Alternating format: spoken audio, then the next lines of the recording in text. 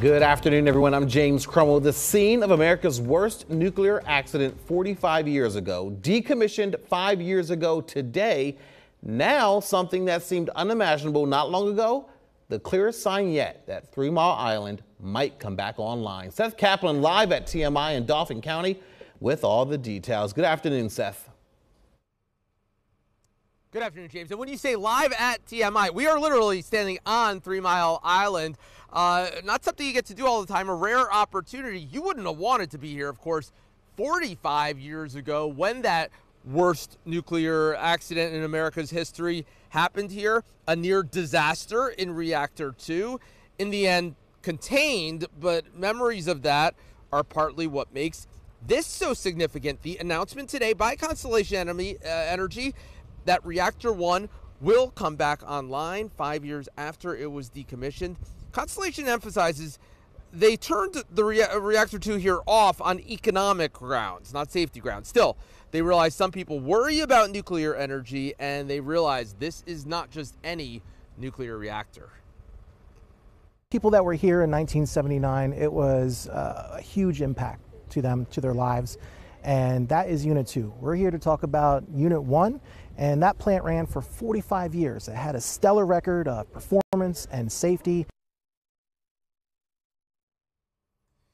And provided a lot of jobs, which they say will be coming back here. Thousands of construction jobs over the next 4 years. They're planning to get this thing up and running by 2028, and then hundreds of permanent jobs at the reactor.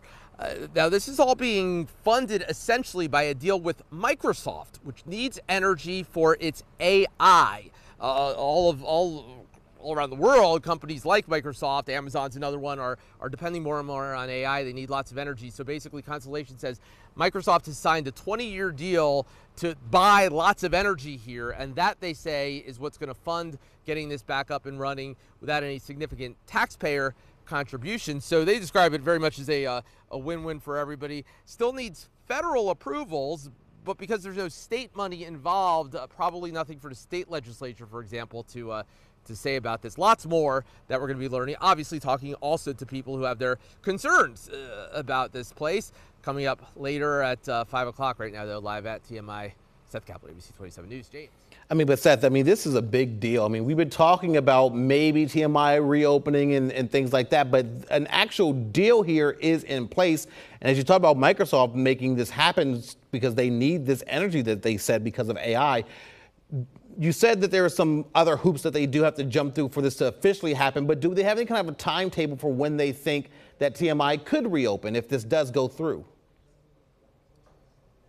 Yeah, James, they say power could be flowing from here as soon as 2028. So it's not tomorrow, but in terms of very big projects, 4 years to get this back up and running actually doesn't seem like very long, does it? And yes, an approvals process to go through, but because it's being privately funded, fewer hoops than maybe if they were looking for state or local contributions, which is the case for some other reactors across the country that are going back online. Not the case here, they say, at TMI. Great point. That is a big development. All right, Seth Kaplan live there for us on 3 Mile Island. Thank you so much for that.